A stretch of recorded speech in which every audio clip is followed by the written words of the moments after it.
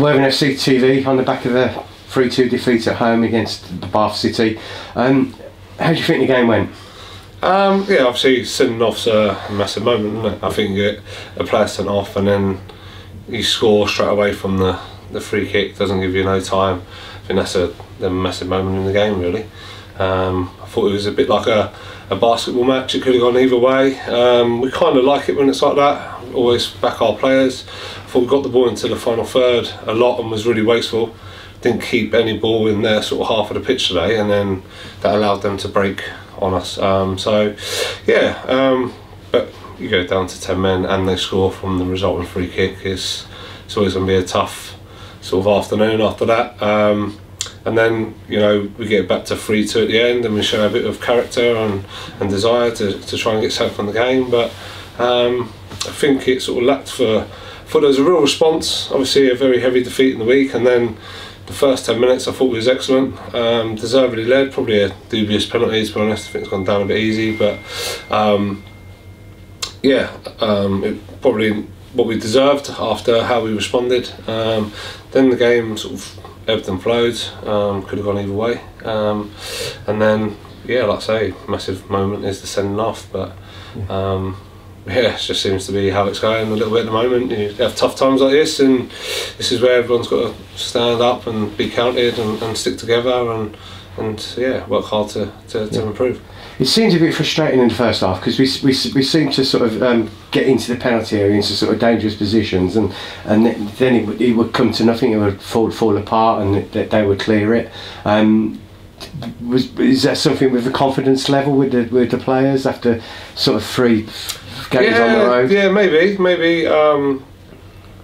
You know, when it clicks and you have games like Dulwich and everything you seem to hit seems to go in, and maybe it's a little bit like that at the moment. You know, we're getting into good areas. I thought, especially first half, like I say, I thought Kane got into the box, and you know, again, he's probably not the right person you want it falling to at the far post, but he's got in there, and yeah, it just didn't seem to fall for us, did it, in the first half for whatever reason. I think there's times Ollie looked like he's going to get his shot off, and yeah, it didn't quite take our opportunities. But yeah, after that, like I say, it's quick fire goals, and before you know it, you're down to 10 men again, and you're 2-1 down. Like with the thing, it's a massive moment in the game, and you know, like I say, we've got to learn quickly.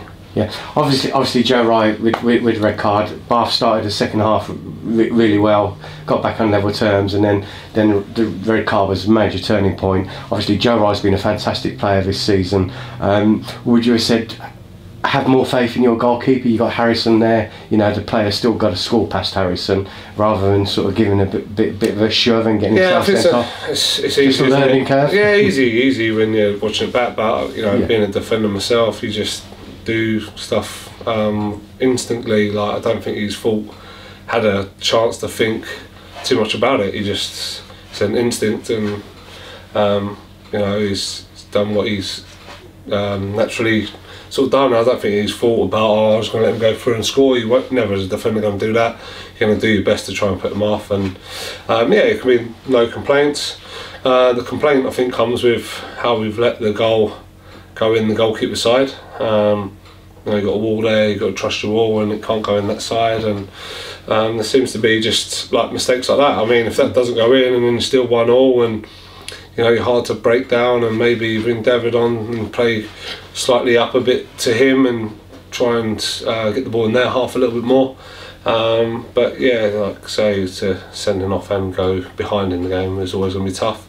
But you know, even with 10 men, I thought, you know, David had a header, didn't he? That, you know, another day you get an equaliser, and it can be different. But I don't, yeah, can't fault the players. It's just those big moments in the game.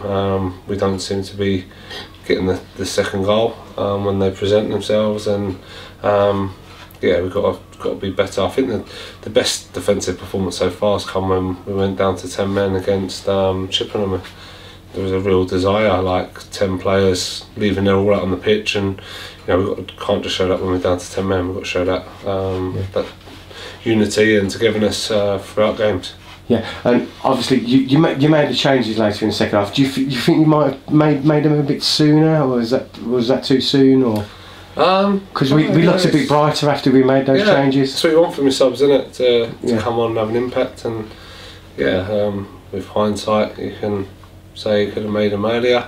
But yeah, you wanted them to have the impact, and we scored one, and David's had a good header, so maybe the freshness come at the right time, wrong time, don't know. It's just down for just done what I thought best, and it's down to you guys to scrutinise that as much as you want, really. But I'll learn and try and see if I could have brought on players sooner, and that's all you ask from the players as well. Okay, where are you on the injury table? We've got a week off now, before next Saturday. Anyone back in contention? Obviously JB wasn't here tonight. Obviously, it's still that from the impact injury last week.